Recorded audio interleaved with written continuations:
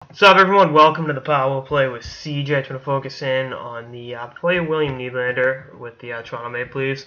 Obviously, Willie was named the NHL's Rookie of the Month for October, in a month where he entered as the third most highly touted rookie on the Toronto Maple Leafs roster. I'm not knocking Leafs fans at all for this. I just think it's human nature. Where like Nylander's been, with the Marlies, it had been with the Marlies for, year and a half, almost 2 years.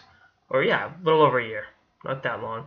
Got a 22-game cup of coffee with the Leafs last year. Looked pretty good, and I was like, oh yeah, he's pretty good, but he's still actually Calder Trophy eligible.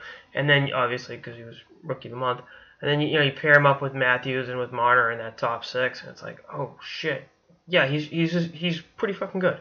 Obviously, Matthews #1 overall pick, 4 goals in his debut. We all know the kind of player Marner is, but Nylander kind of got lost in the shuffle, and I see the quotes from Mike Babcock, and he's like, yeah, kind of forgot how good he was.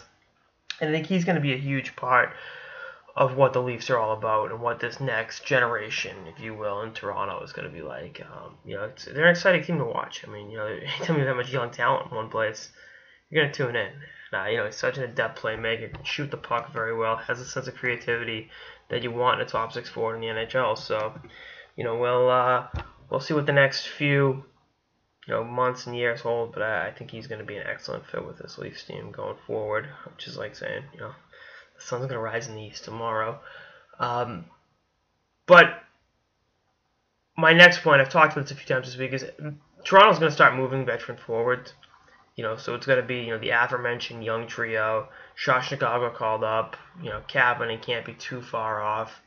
There's a lot of young guys knocking on the door for roster spots, and I think the play Nylander and a lot of the other guys have necessitated that not too long from now they're going to have to move Van Riemsdyk, Kadri, open up spots and try to address their D. And when you get a nucleus like this in place, it's going to be pretty damn cool to watch them grow. And the fans in Toronto have suffered long enough.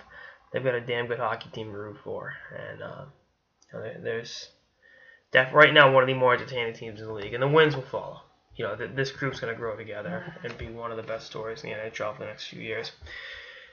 Anyway, that's all I got. Sort of the Power Play with CJ. Stay tuned for episodes for the season and beyond. Later, guys.